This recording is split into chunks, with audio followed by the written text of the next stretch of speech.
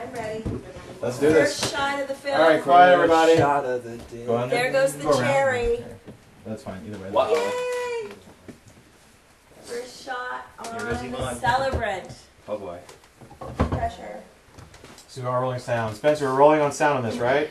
Sounds beats. Oh. Is it played in? No. Okay, great. Alright. Sound's rolling. Roll Down again. the speeding. Camera speeds. Quiet, please. Call it. Scene 5, take 1, mark. And action. Oh, hold on. And, Action. and camera is set. All right. Action, Tim. I was almost killed today, Frank, because I'm an arrogant beginner. A beginner who has no business in the business of spirituality. All I can offer anyone is a crap wedding because it's bullshit. I am so full of bullshit. Whoa, what? Norma. Ah, Norma. Breathe, Sheila. Hi, my name is Ray Don Chong, and I am the writer, director, creator of The Celebrant. The Celebrant is a pilot, a television series that I wrote following the life and adventures of Sheila. I live on a farm that is a working nursery in the seacoast of New Hampshire. I'm single, divorced. I have no children. It's not a volunteer. I get paid to be a celebrant. But what is a celebrant? A celebrant is a woman or a person who creates ceremony, whether it's a wedding, a christening, or creates ceremony for a funeral. And sometimes celebrants are called to moderate or mediate a situation. In the beginning, the first episode of The Celebrant, I I witness a woman who decides to, who's catastrophically ill, and she decides to euthanize herself, to kill herself. And it's illegal here in New Hampshire, so I am a witness to a crime.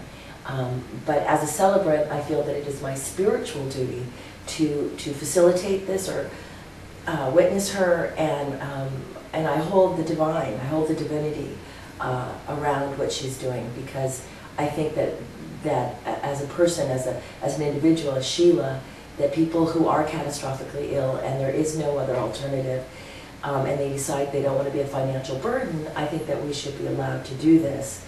And I'm willing, as the character, and maybe even as Ray Don Chong, I'm willing to break the law. So why did I do The Celebrant? Why did I even think it was a good idea? For one thing, I think spiritual content is needed on television, and not in a necessarily Judeo-Christian way.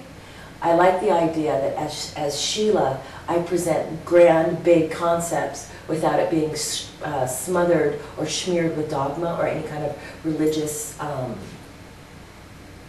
hooey. Although I'm not spiritual, so I feel like as the character and as myself individually, I believe in God. I believe in the story of Jesus. I believe in the story of Allah. I believe in the fact that there was a guy named Muhammad. I believe that there is a Buddha. And so as a celebrant, one of the joys is that I get to merge and traverse these different beliefs without having to own them or to say this is the only path. And I think that that's a sexy, interesting character to bring to the world weekly. Someone who has to traverse through not only these modalities of religion, but also, you know, nature.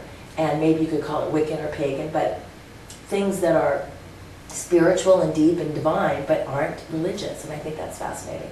So I decided that I would be a celebrant in the series, so that I could do that, so that I would have the permission to be spiritual without being religious.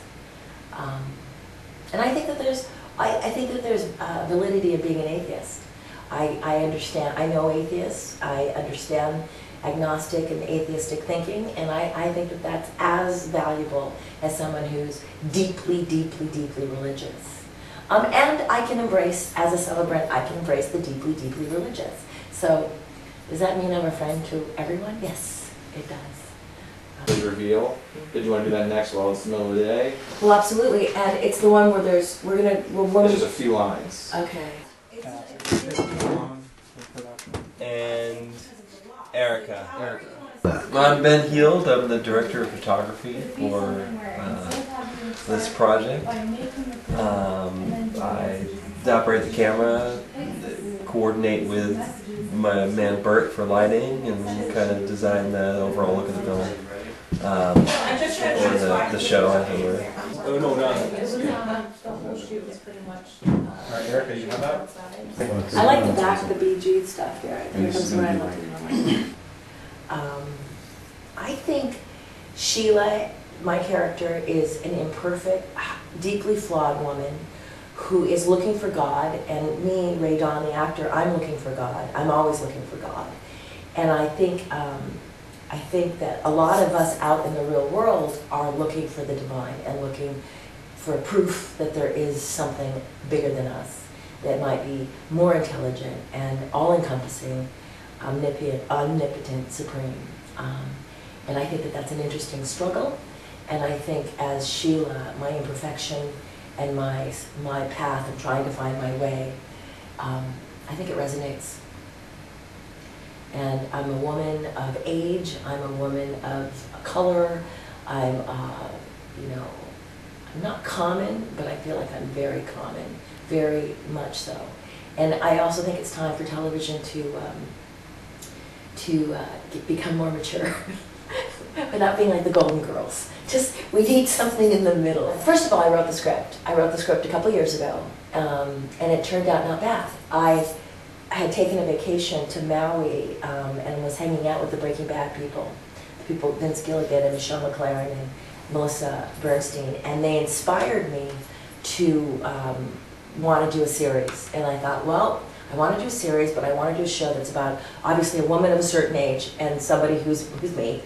But who also is, like I said, spiritual. So I decided to write the script, and I wrote the script, and the script turned out not bad. So what was the next step? Well, I knew that if I pitched this, Hollywood wouldn't buy it, because there's no show on the air like it. I couldn't reference it and say, you know, it is like Touched by an Angel, but not Christian, although it is spiritual, hello.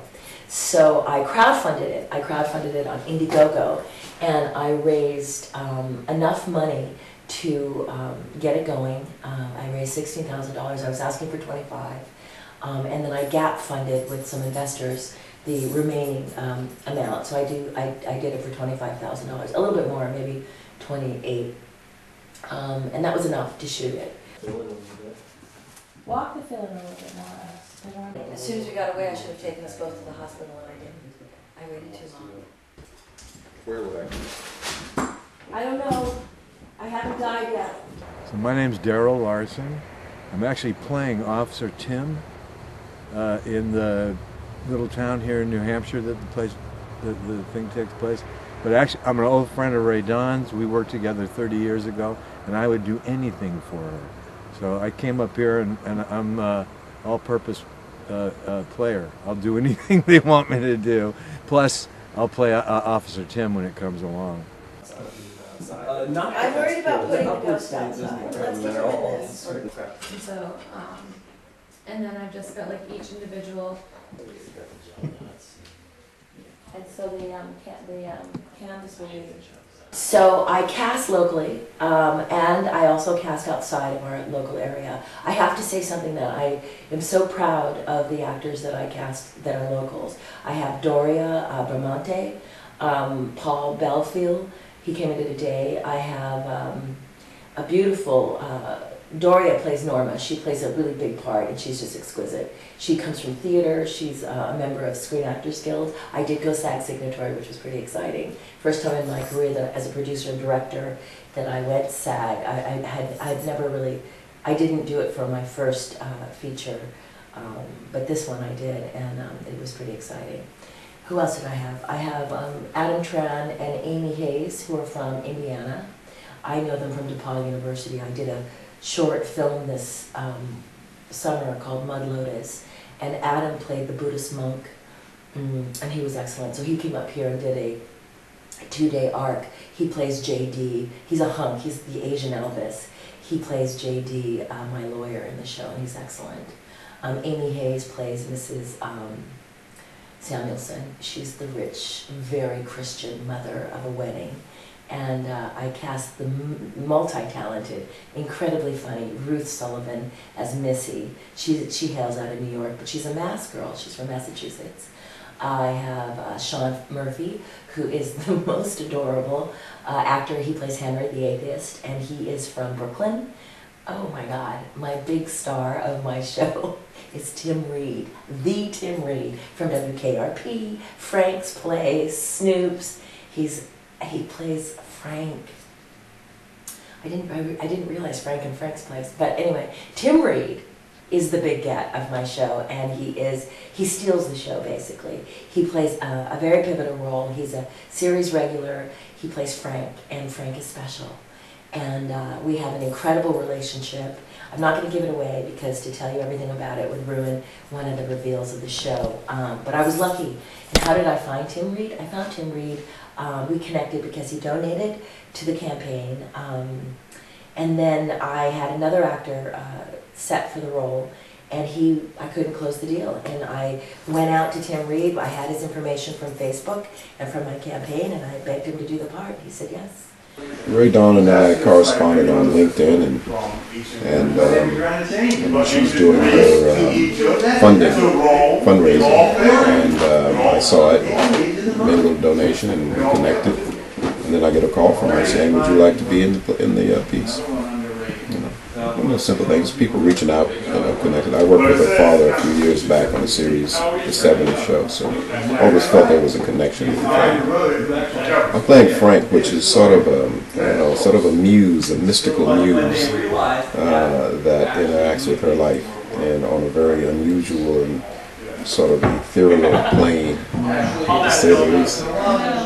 No, I'm looking forward for this to be successful. I think Ray has a wonderful project here. She certainly put her passion into it, and I'm certainly supporting her as best I can.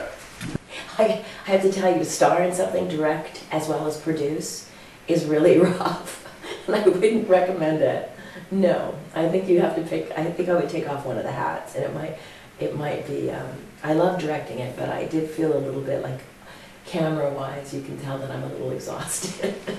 There's a couple scenes where I could be a little bit prettier. I'm looking forward to partnering up with, I would love, of course, A&E, AMC. I don't know that it's an AMC show, but I think A&E, Lifetime. I would like a network to partner me, or any of the, right now television's morphing and changing, and I would say, of course, you want ABC, CBS, NBC, but the thing is I don't know that I would have the freedom with a regular network that I would maybe have with a cable network. As an artist, as a producer, as a writer, and as a star, it's really nice to work at home, to work here in New Hampshire. I love the locations, I love the people. I think we have a really good collection of crew to pick from. So I would love to sell the show, obviously, but I would like a partnership. Somebody would come in, and I would still be able to have a lot of the duties. We would be able to crew up and have a lot of course, creative freedom. So I would take less of a financial, I would take less money if it meant we could have more control. The exact color scheme though. We'll get away with it. First one. But I was just I just watching want to them. go so not able. My name's Bert, and I'm the gaffer. Right now we're doing a morning shot, and I don't really have anything to do because everything just lights itself. Yeah, right. We could do maybe, I like it. I'd even make it a little bit slightly closer. Oh, I love this. It's like, it's fantastic.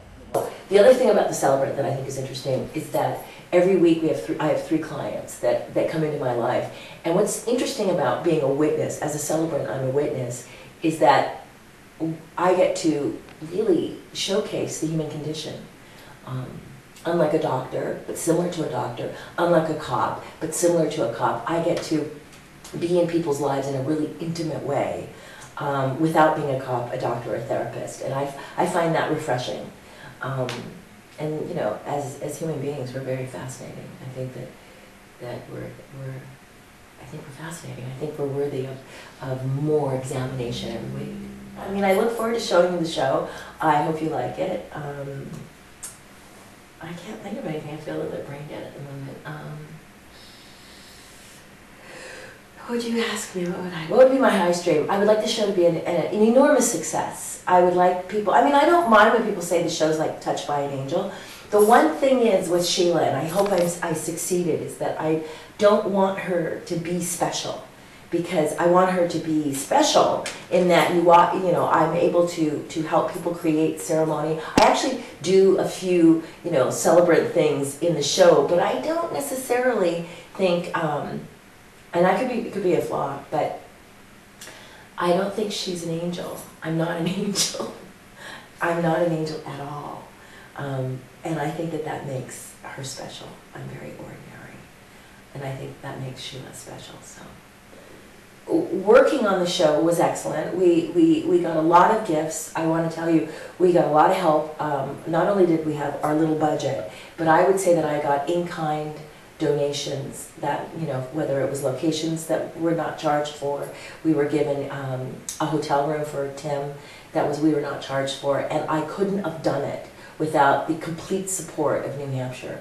And I have to tell you, shooting here is magnificent, and all the people that did donate, whether it was C&J Buses, the Sheridan, I mean, I just owe them everything for letting me do this, and I really hope they like what I put together, because without them I couldn't have done it. So I am deeply grateful. It's a good spot, and people are really good here.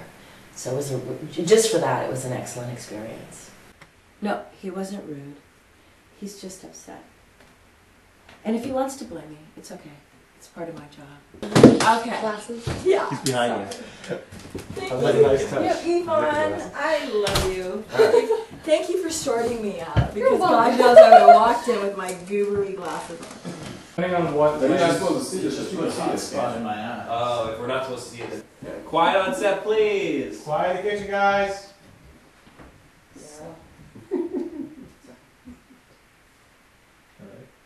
Action.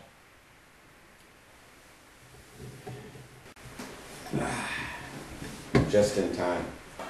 I'm Spencer Cadigan. I'm the sound man. So basically, I have a guy helping me out. He's on boom. That's John. He holds up the mic, points it in the right direction, makes sure that it's close enough to the people who are speaking, and we get as good audio as we can. No. Breathe, Sheila, breathe. You knew her? Yeah, my father was a pastor at a popular church. Fun was all of them, strict bunch. Man had problems, had drinking problems.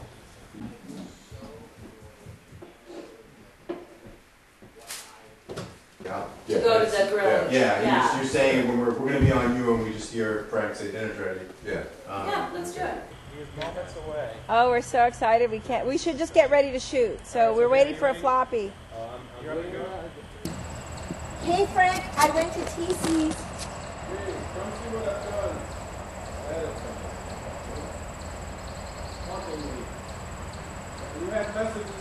Okay, let me get dinner started. I'll check my messages and I'll be right back.